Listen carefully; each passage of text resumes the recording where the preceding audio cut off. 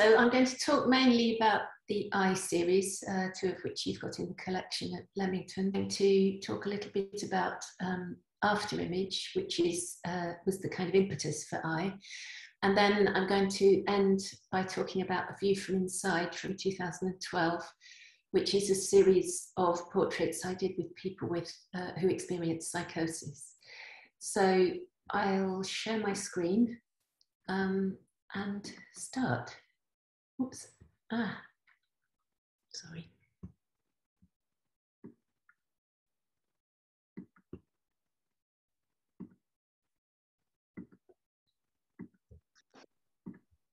Okay, hopefully you can see that full screen. So After Image was enabled by one of the first SESI Art commissions from the Wellcome Trust in 1996-7. And at the time, I was interested in exploring the relationship between the brain and the body. That's sort of where it started from. I'd read that it's possible to experience a phantom of a limb that you've never had, and that seemed to imply all sorts of interesting things about the brain-body relationship. So I sought out neuropsychologist Peter Halligan and, neuropsychologist John Q and neurologist Peter Halligan, and we had a couple of long meetings. And after that, I worked with these 8 people, all of whom have had limbs amputated and experience phantoms related to those limbs. So first of all, I'll just show you 2 people here. First of all, I photographed everybody. I made a straight portrait of people in their living rooms. So here's Roger, as he wished to be photographed without his prosthesis. And this is Jackie in her living room with her prosthesis. So just straight photographs. Then, after a long period of discussion with each person and bringing rough images back to them, we came up with this series of these photographs, these portraits, this one of Roger, which depicts the hand that he experiences, but that you and I would not normally see. So for me, the process, this project and the process of working with these people was really interesting, because it was about looking at someone's subjective experience as opposed to other people's perceptions of them. And there's always a narrative in the phantom. Jackie here, her phantom appears to be quite an unusual shape because she lost her hand in a car accident. The hand was sewn back on again and then had to be re-amputated because the reconnection didn't work. So you can see in the shape of a phantom, there's a kind of memory of the events that happened. And the phantoms, people's phantoms, people talk about phantom limbs being imaginary, but actually we were filming with Channel 4 at Jackie's house at one point, and somebody went to, she was sitting in the chair like this, and somebody went to sit on the arm of the chair where her hand is, and she drew her arm away very quickly. So that really proves, or proved to me at the time, the reality of the phantom for somebody.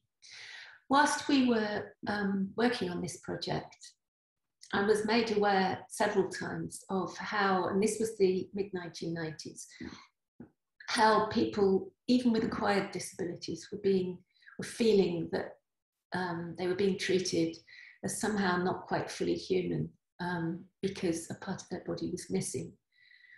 And I found this kind of really emotive, and it stuck with me, and I wanted to make some work that would challenge people's attitudes towards physical difference, which is where I comes in. This is the first in the I series. It's the last talk in the series was by Catherine Long. It was a conversation between artist Catherine Long and Luke Pell. And Catherine is the one who lent me her shoulder for this photograph I won. And whilst Catherine was very supportive of the project, she was also very rigorous and particular about how the image containing her shoulder should look. So I think that's possibly one of the reasons why this is my favourite image in the series. Maybe that and the kind of accidental reflection that ended up of the of the white statue in the window. And that happened because I was working with a friend who was helping me actually take the photographs. And it took us all day to make this one, so it was pretty dark by the end of the day. And so that reflection appeared there.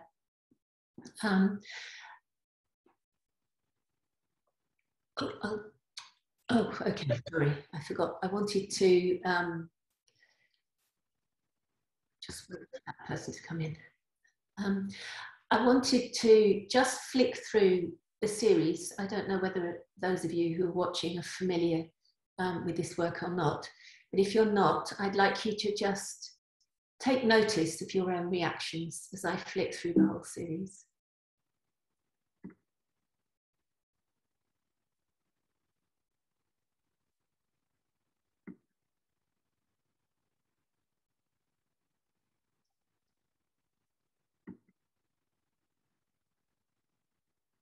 Perhaps think about where you're looking and what you're seeing, and maybe how you feel about it too.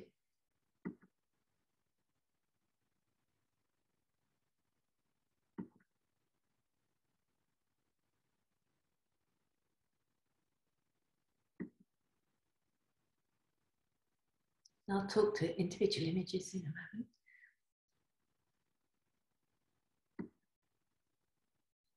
moment. So, as I said, this ended up being the first image in the series. And people don't necessarily notice there's a difference. The body has a difference. When my mum first saw this, she just said, "This is a lovely portrait of you, dear." And I guess she thought I had my hand behind my back, my arm behind my back. So this is kind of drawing, the idea is that the image is drawing people in. Sorry, and then we go on to the second one. I've included this slide. These are actually kind of never before seen images. They're part of the working process. The image on the left is something that happened early in the process.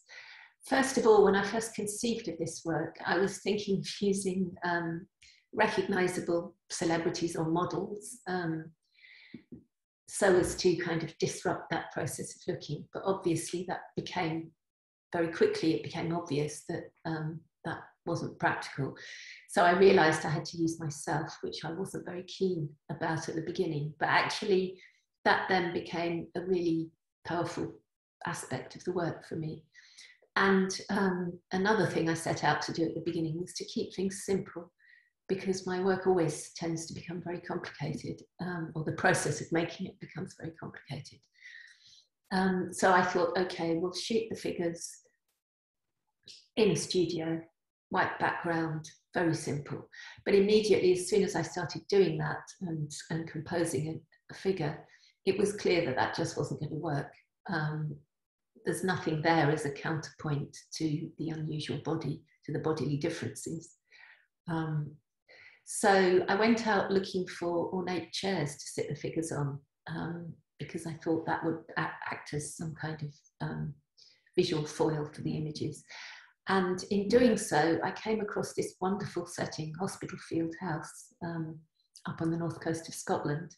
I should have said I was making this work during a residency at Napier University in Edinburgh. So I was up in Scotland already. And the people at Hospital Field, I think they have a lot of artist residencies there now, but at the time they had musical events and different things. Anyway, they allowed me to photograph there. So I and a friend went and took our equipment, did the shoots there. But before that, I just took a little digital camera and took lots of snapshots, because at first I was just looking for chairs.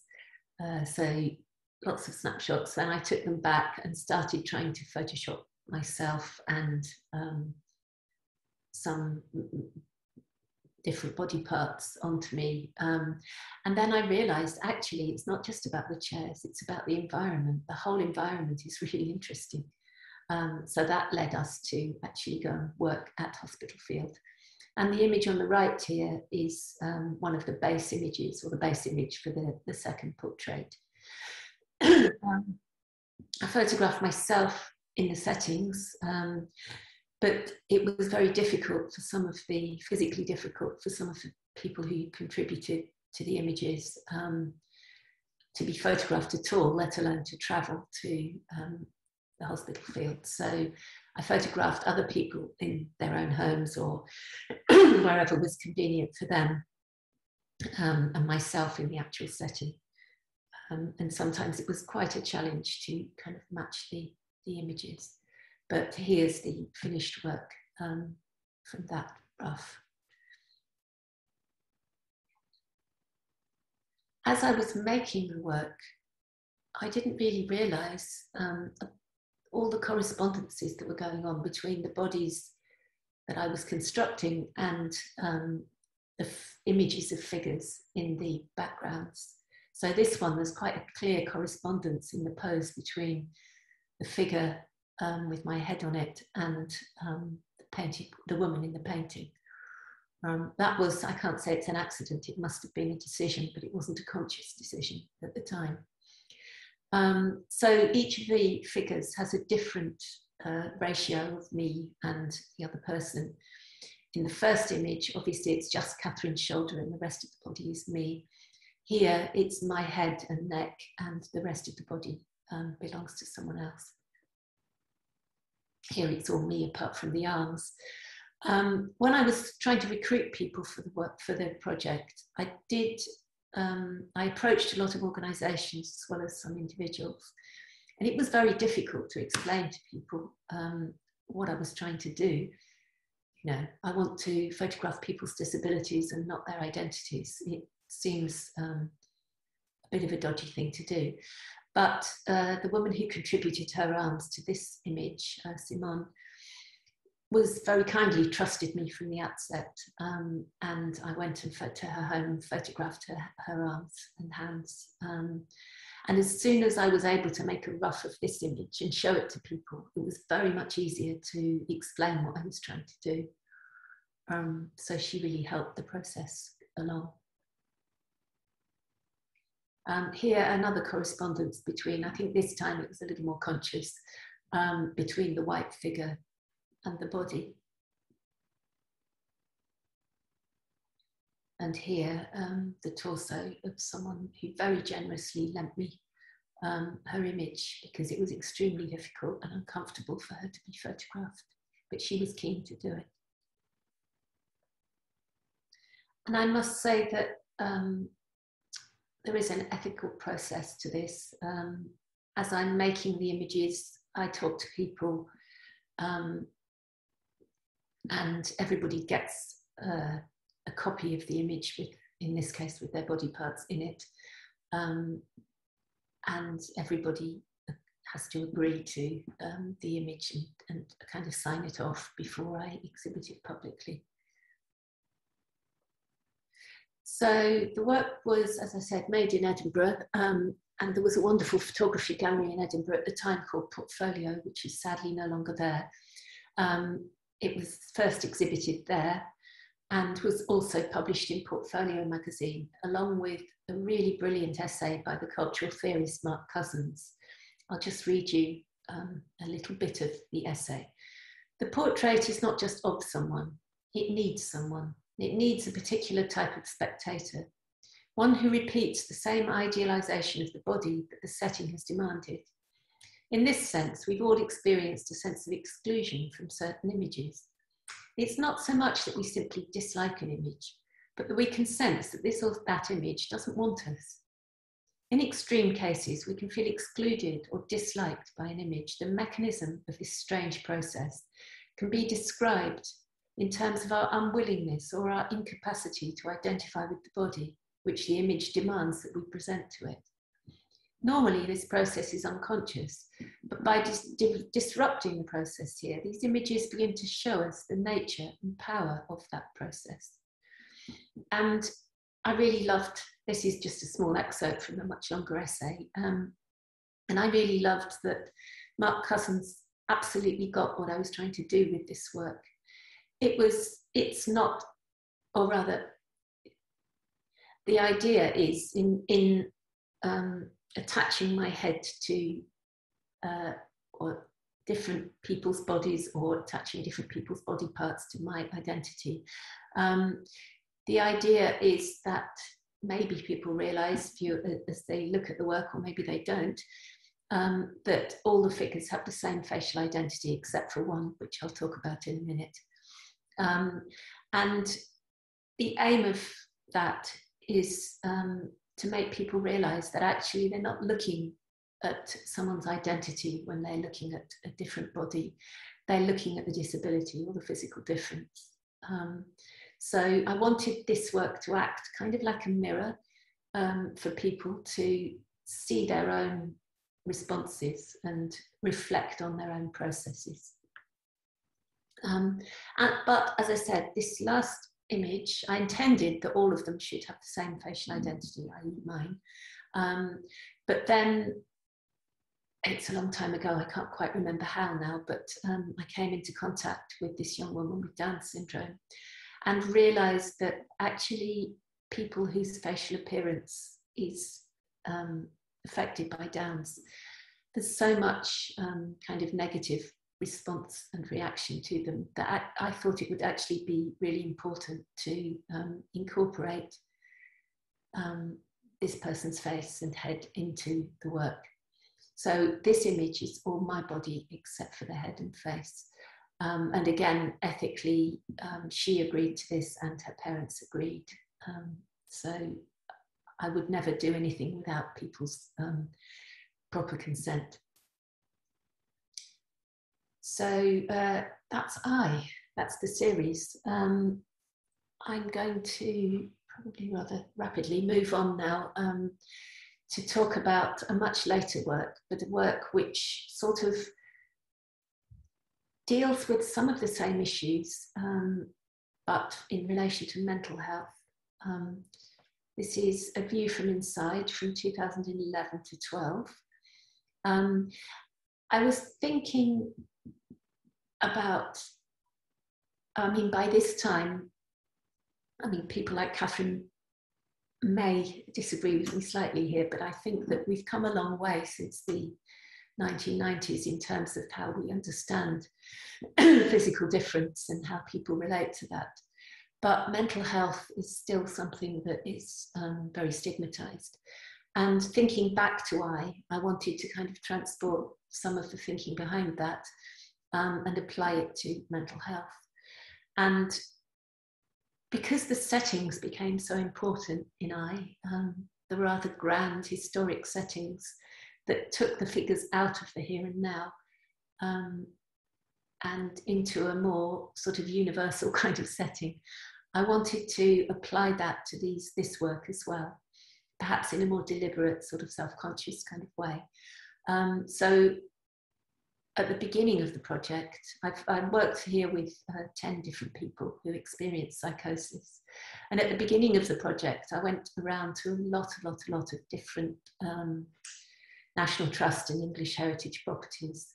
And in the end decided that to focus on 18th century settings, partly because the 18th century was the age of reason. There's so much symmetry and they're sort of cool interiors. And you use these interiors as stage sets, in a sense, into which to bring lots of elements that are relevant to each person when they're not in consensual reality. So I worked for a period of 9 to 12 months with each person. We spent a lot of time talking and looking at images at the beginning. People told me their stories, told me the stories of what their reality is like when they're not in consensual reality, when they're in psychosis. And together we came up with a sort of vocabulary of images that I then put together and then brought back to each person. And we refined the image, and then eventually we undertook this photo shoot together. So this time I did bring each person into the historic setting. So this is Beth at Clarendon Park in in Surrey, which I don't know if you saw in the news, a few years subsequently burnt down very sadly because it was such a beautiful building. Anyway, so the setting was there. Obviously, the fox, the crow, the tea set were all introduced. And those images in the frames at the back, the black and white, well, the sepia ones, are all Beth's family members who were very significant in her psychotic experience, as were Adam and Eve. Each photograph has a window in it. When I was working with people in the production process, I showed each person an image of a room with a window and asked them, when they're not well, what should be inside the room and what should be outside. And people had very different and very interesting responses to that. For several people, the outside was threatening or bleak, like Beth here with the car park. And for others, it was kind of celebratory outside and the interior was threatening. So that, to me, the idea of these two different spaces was kind of interesting.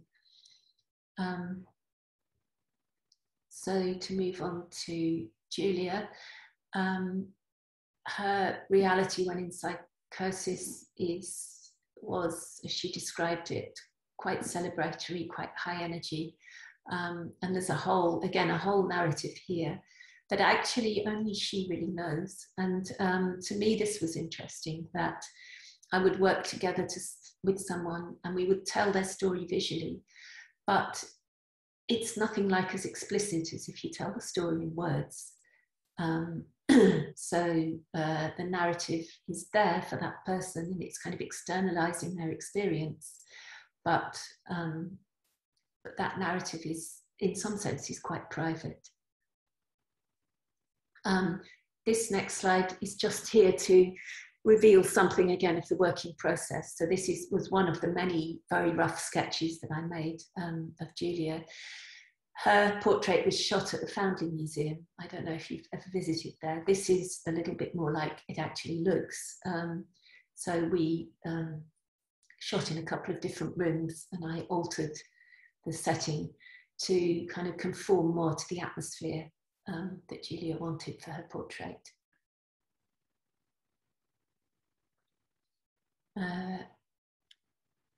This one, Chazu's experience was all about the media and a lot of different realities all going on at once. It's actually perhaps my least favourite image. I struggled with it a bit, simply because I think the screens should all be much bigger. I left them at life size. But for him, there were, just all these different spaces in one room. Several people I worked with would hear voices, and that was obviously very difficult to visualize. But here, the kind of gargoyle creatures sticking out of the picture frames and the graffiti on the wall were attempts to represent, if not, well, you can't make an image of a voice, but represent the feeling that Teresa has of the voices, which are quite aggressive and intrusive. And for her, the outside, you can see it's just calm sea. So for her, the exterior was a calm, reassuring space, whereas inside was much more chaotic and difficult. Here, I don't know if you can tell, but these are porn magazines and a Bible. So for Dennis, we were representing a kind of good and evil, a sort of archetypal battle between good and evil. And yes, that's him looking at it himself.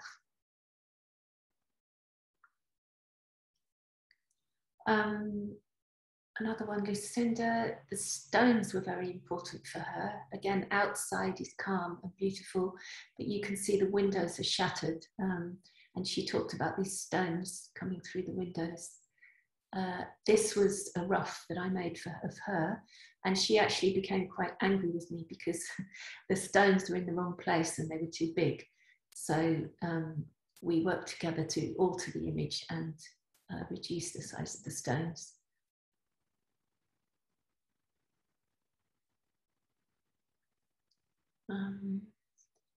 For Amanda, she has intermittently physical health problems as well as mental health problems, which is why the wheelchair is there. And she talked about how much easier it is to cope with physical difficulties because they're visible and obvious, whereas mental health difficulties are often not visible to the outside world. Some of the experiences were quite dark and difficult. This again is somebody who really invested in her image. She actually supplied me with the image of the light outside the window, which she felt was really important to have there as this kind of, again, dark, intrusive space outside. And then lastly, again, slight feeling of paranoia with people looking in through the window, and the dark figure in the mirror, which was very significant to her, as well as the wolf, which posed some problems bringing into the National Trust house.